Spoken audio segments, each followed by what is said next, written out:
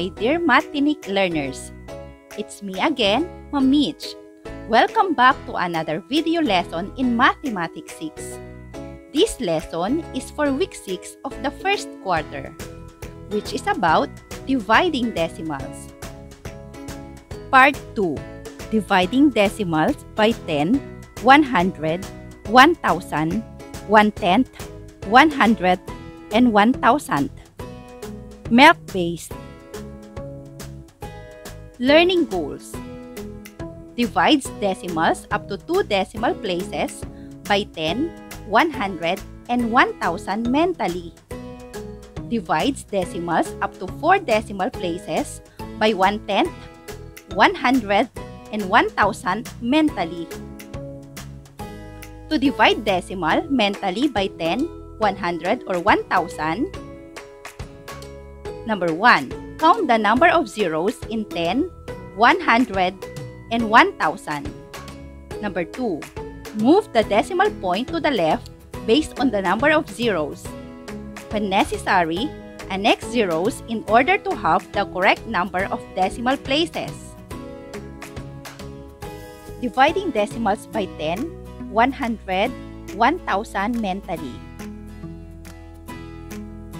When we say mentally, ibig sabihin, ang ituturo ko sa lesson na ito ay shortcut para hindi na tayo mag-solve using long division method. Example, 624 and 3/10 divided by 10. Step 1. Count the number of zeros in 10, 100, and 1,000. Our divisor is 10. So, bilangin natin ang 0. We have 1. Step 2. Move the decimal point to the left based on the number of zeros. When necessary, annex zeros in order to have the correct number of decimal places. Since isa lang ang 0 natin, mag-move tayo ng decimal point 1 place to the left. So dito, ilista natin ang mga digits na 6, 2, 4, and 3. Then, insert decimal point between 2 and 4.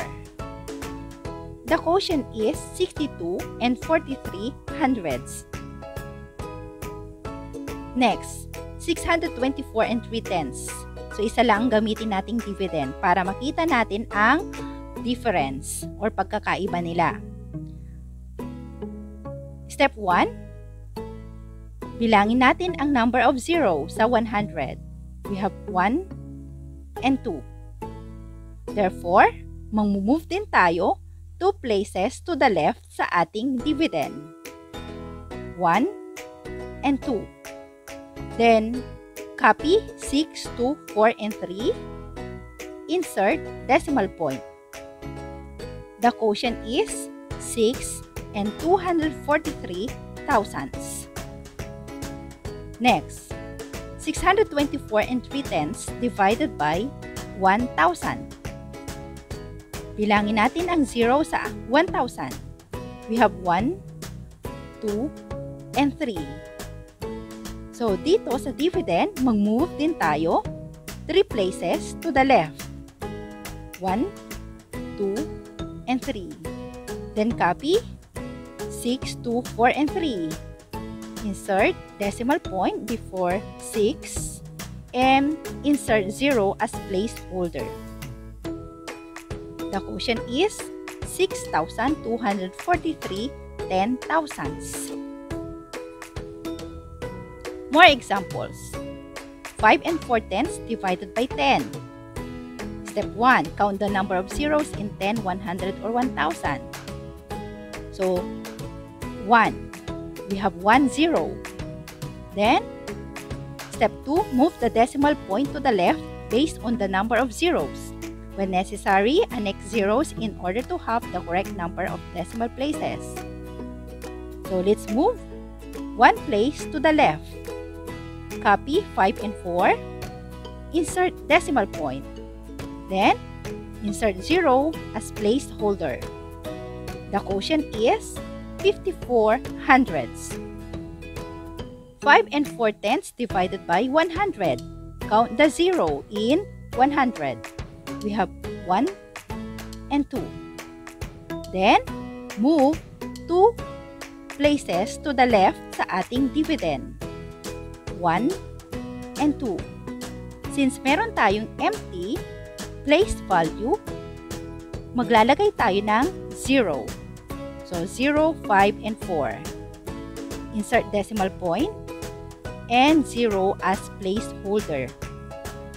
The quotient is 54 thousandths. 5 and 4 tenths divided by 1,000.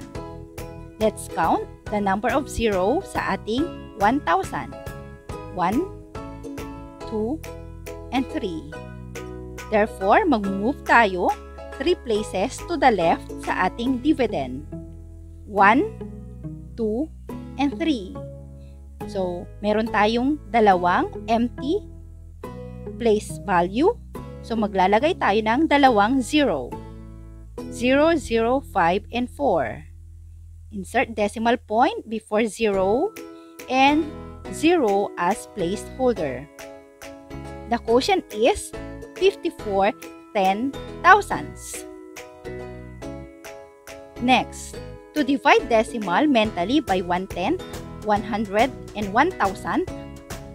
Step 1. Count the number of decimal places in the 10th, 100, or 1,000. Step 2. Move the decimal point to the right based on the number of decimal places. When necessary, annex zeros in order to have the correct number of decimal places. Dividing decimals by 1/10, 100, 1,000 mentally. So, ganun din po sa nauna, mentally meaning shortcut. 1 and 9/10 or 1 and 9/10 divided by 1/10.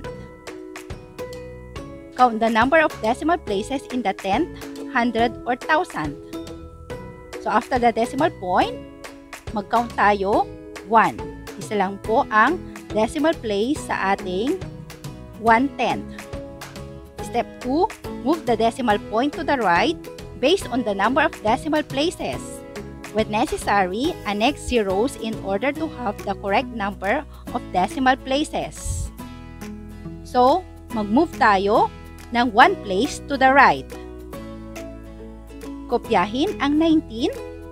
Wala na po tayong ilalagay na decimal point kasi whole number po ang 19. The quotient is 19. Next, 1 and 9/10 divided by 100ths. Let's count. We have 1 and 2. So, mag-move din tayo 2 places to the right sa ating dividend. 1 and 2. Then, mag-insert tayo ng 0 doon sa empty place value. Kaya, ang sagot natin ay 190, whole number. No need to add decimal point. Next, 1 and 9/10 divided by 1,000. So, magka-count tayo ng number of decimal places. We have 1, 2, and 3. Meaning, mag-move tayo ng 3 places to the right sa ating dividend. 1, 2, and 3. Then, mag-insert tayo ng dalawang 0 sa empty decimal place value. 1,900 is our quotient. More examples. 132 thousandths divided by 1/10. Step 1, count the number of decimal places in the 10th, 100, or 1,000. So, sa 1/10, meron tayong 1 decimal place. Step 2, move the decimal point to the right based on the number of decimal places. When necessary, annex zeros in order to have the correct number of decimal places. Since meron tayong 1 decimal place sa ating divisor, mag-move lang tayo ng 1 place to the right sa ating dividend. Copy 1, 3, and 2. Insert decimal point between 1 and 3. The quotient is 1 and 32 hundredths. 132 thousandths divided by 100th. Count the decimal places sa ating divisor. We have 1 and 2. Meaning, mag-move lang tayo ng 2 decimal places sa ating dividend. We have 1 and 2. Okay? Copy 1, 3, and 2. Then insert decimal point between 3 and 2. The quotient is 13 and 2 tenths. Last one. 132 thousandths divided by 1,000. I-count natin ang number of decimal places sa ating divisor. We have 1, 2, and 3. Meaning, mag-move lang tayo ng 3 decimal places sa ating dividend. 1, 2, and 3. So, to the right din. Copy 1, 3, and 2. Okay, no need to write or insert decimal point kasi ang sagot natin ay whole number. The quotient is 132.